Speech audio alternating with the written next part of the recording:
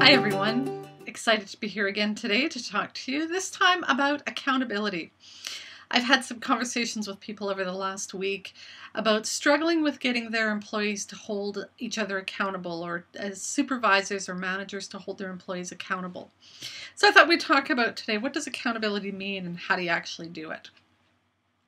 One of the things that people often struggle with is holding people accountable, and part of the reason for that is we have the word accountability sort of synonymous with punishment or blame or putting somebody in that uncomfortable place about, they've done something wrong and we're going to find fault with it. Actually, that's not really what accountability means. So I took the time to look up the word accountability in the dictionary this morning. Let me tell you what accountability actually does mean. Accountability is the expectation of account giving. So giving an account of what happened, the events, the circumstances, the reason, the why, the how. It's a story. And so when you're holding somebody accountable, basically your responsibility is a question. Tell me what happened. Tell me why it happened. Tell me the story about what went on.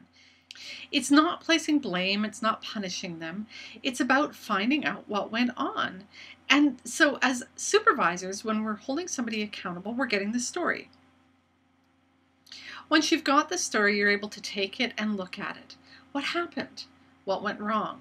Where were expectations not clear? Where were guidelines not followed? What were the events that led to this? Is there something we can change or do differently? Oftentimes what happens is when we hold somebody accountable and ask them to tell the story or give an account of what just happened, they, in the process of telling that story, go, this happened, and this, I did this because I thought maybe this was the right way, but I wasn't sure, or I did this because somebody else told me to do it, or I did it because I wanted to try something differently. I don't like the way that I've been told how to do it. And so by the account giving, by the telling of the story, we're able to pinpoint or pick out the parts where things went wrong or something happened. So here's some examples of when we might hold somebody accountable. One of the big ones is, when somebody doesn't show up for work, or they show up for work late, or they show up for a meeting late. Holding them accountable doesn't mean a sarcastic comment about, oh, nice to see you finally showed up. It's not, ignoring. It certainly isn't talking about them behind their back to somebody else. Holding somebody accountable for being late or not showing up means saying to them, hey, I noticed you were late this morning. What's up with that? That's it. No accusing, no blaming, no nothing. Just saying, what's up with that? Tell me, I'm curious.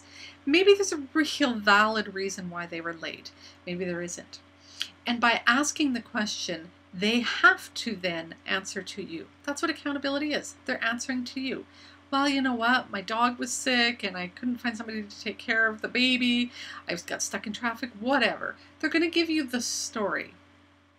From there, you're able to, discern whether it's valid, whether it fits in with, what's going on in the workplace. Maybe this is the third or fourth or fifth time this has happened and then you have to address it. Maybe it's the first time it's happened. But it's asking them to tell the story. Here's another place where we need to hold people accountable in the workplace. Cleanliness. You all have seen it. Company vehicle, who leaves the garbage in the company vehicle? Or the staff room or the kitchen, people leave food, containers in the fridge forever. Holding people accountable is saying, hey, you know what? I noticed that there's still some garbage in the vehicle. Who was the last person to drive it? It's a question. It's curiosity. It's not saying, who's the jerk that left the McDonald's bag in the vehicle? It's saying, hey, I noticed. I noticed without judgment. When you notice, people go, ooh, I better make sure that I don't do that again. I don't want to, be put front and center again because I was the one that did that. So another place where we need to hold our employees accountable is with the job duties. When they are working with a client, when they're working on a task or a job, we need to hold them accountable. And in order to do that, the first step in accountability is making sure they know the expectations. What is required of them? What do they need to do? And we kind of all sort of assume that they do. Well, we've talked about it.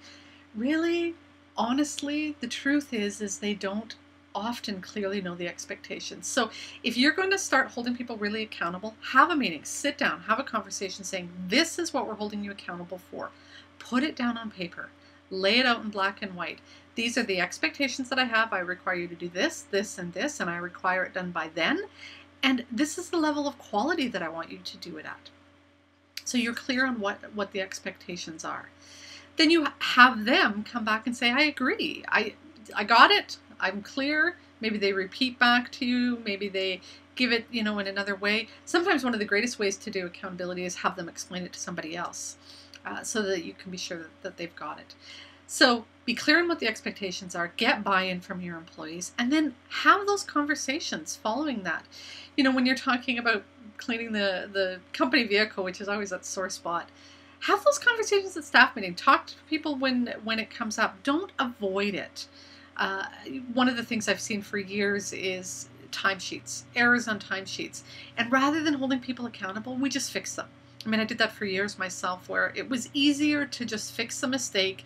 It took me, a minute to fix it, than actually go back to the person and hold them accountable. But they're not learning that way. They're not taking responsibility for their own actions that way. So hold people accountable. Take the time, make sure they know what's expected of them, and then ask them to tell the story. Get them to tell an account of what happened, and have them start being accountable for their own actions. When you do, you'll feel better, you'll feel more relaxed, and your employees will feel more empowered and engaged.